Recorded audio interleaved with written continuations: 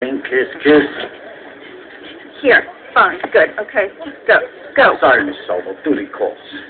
Ooh, you're the first person to call me Mrs. Sobel. Nice, huh? No.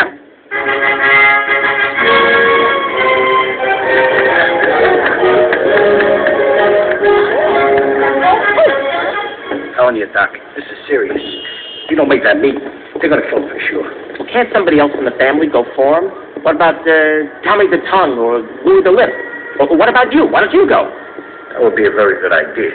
Except for one little detail. I'm a fucking moron. I'm known for it. You gotta go. You must be a moron. Hey, watch it. You just said it yourself. No. When I say it, it's different. When you say it, it sounds very negative.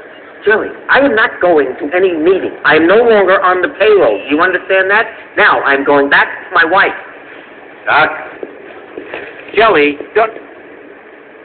Now, Jelly, we've been through this before. You can't shoot me. Correction. Because Mr. Vitti couldn't shoot you. You're going to that meeting.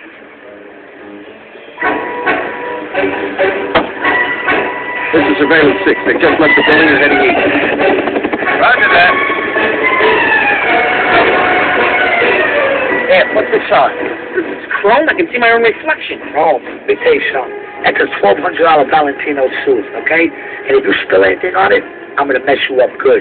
Hey, shut up. You're making him nervous. If he gets nervous and fucks this up, they'll kill him for sure. This is insane. Yeah, it's all right, Doc. Let's go over it again. Mr. Vitti's been detained.